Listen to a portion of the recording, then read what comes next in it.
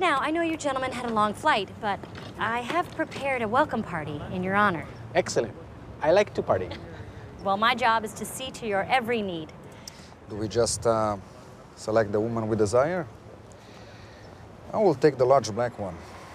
Interesting choice. What? Did you have some kind of a book with photos of the women available to us? If not, I will also take the sexy black one. I am not surprised at all.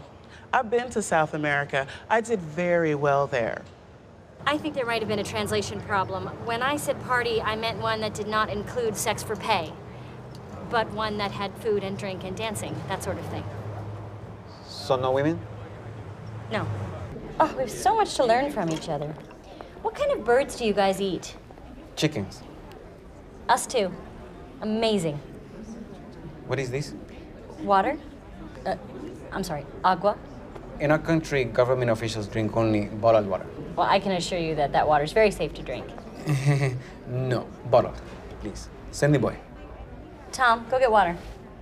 Leslie, come on. For your troubles. You got it, Chief.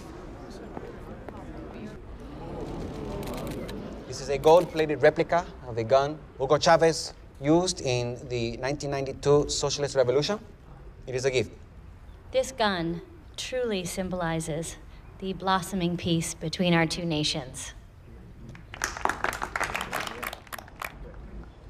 Yes, and we too are pleased to be here in your dirty alleyway. We thank you for the container of sap, the bag of garbage. It's funny because Antonio said to me, can we turn this car around and say we're sick or something, or that we lost our way? Of course, that would be rude to you.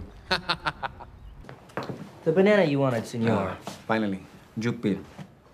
What? With your hands, you peel the banana. Okay, let's get started, shall we? I have a full day of activities planned. I would like to see where the children are fed the sweeteners. A restaurant? American children are fattened more efficiently than any other children in the world. I mean, they're like little basketballs. I mean, they're huge. Little porkers. Okay, this is our thermometer. I'm trying to turn a giant dirt pit into a community park, but I need $35,000. And the city doesn't have enough money in its budget. I do not understand. You've never had a budget shortage?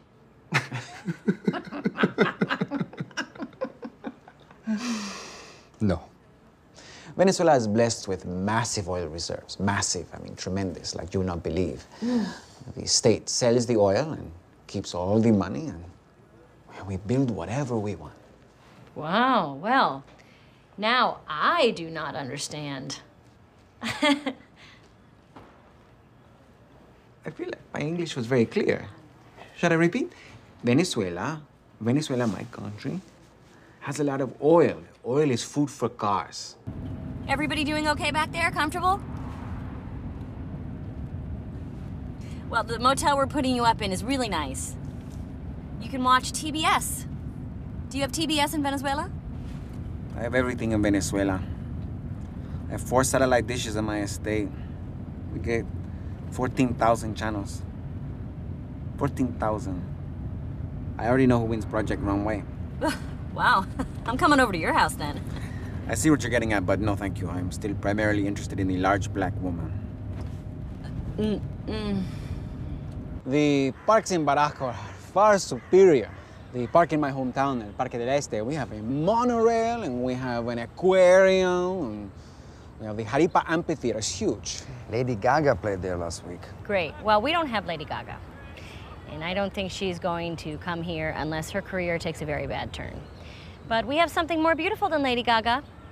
Democracy. How do you like it? Huh? No! How do you like that? Now imagine you're holding coffee. This is outrageous. Where are the armed men who come in to take the protesters away? Where are they? This kind of behavior is never tolerated in Boracua. You shout like that, they put you in jail right away. No trial, no nothing. Journalists, we have a special jail for journalists. You're stealing, right to jail. You're playing music too loud, right to jail, right away. You're driving too fast, jail. Slow, jail. You're charging too high prices for sweaters, glasses. You right to jail. You undercook fish, believe it or not, jail. You overcook chicken, also jail. Undercook, overcook. You make an appointment with the dentist and you don't show up, believe it or not, jail right away. We have the best patients in the world because of jail.